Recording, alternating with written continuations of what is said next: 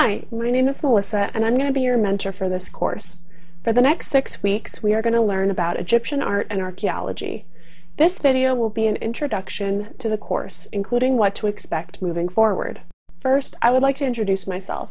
My name again is Melissa Thiringer, and at this moment I am a freelance public archaeologist and Egyptologist located on the East Coast of the United States. I aspire to be a museum educator, working and educating the public on a variety of topics, including ancient Egypt.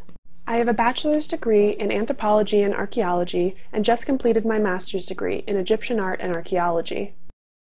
I have participated in several archaeological digs in the United States, England, and Italy. I have also interned and volunteered at several museums and public archaeology firms. Finally, I am the founder of Melissa in Denial, an educational blog and Instagram that teaches about the wonders of ancient Egypt. It's a recent endeavor of mine, so I'm hoping to expand. Back to the course.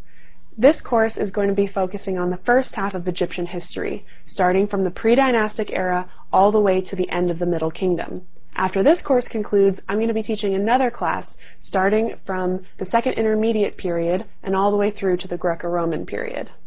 Each week of this course will be focusing on a particular time period of Egyptian history. I will mostly be emphasizing on the changing art styles and archaeological discoveries from era to era. I will mention some vital parts about Egyptian history, but as I am an art historian, we will be mainly focusing on art in this class. First week, we're going to focus on the basics of Egyptian art, as well as their lifestyle, religion, and some basic beliefs.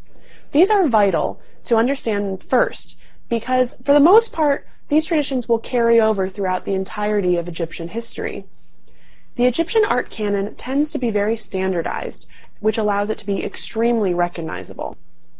Each week, I will be posting a couple of lecture PowerPoints, which will contain the brunt of the information.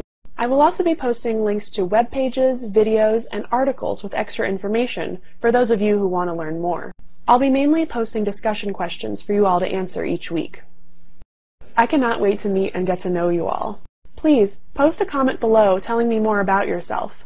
I'd love to know your name, where you're from, what made you want to take this course, your knowledge level of ancient Egypt, and what's your favorite era of world history? Thank you so much, and stay safe.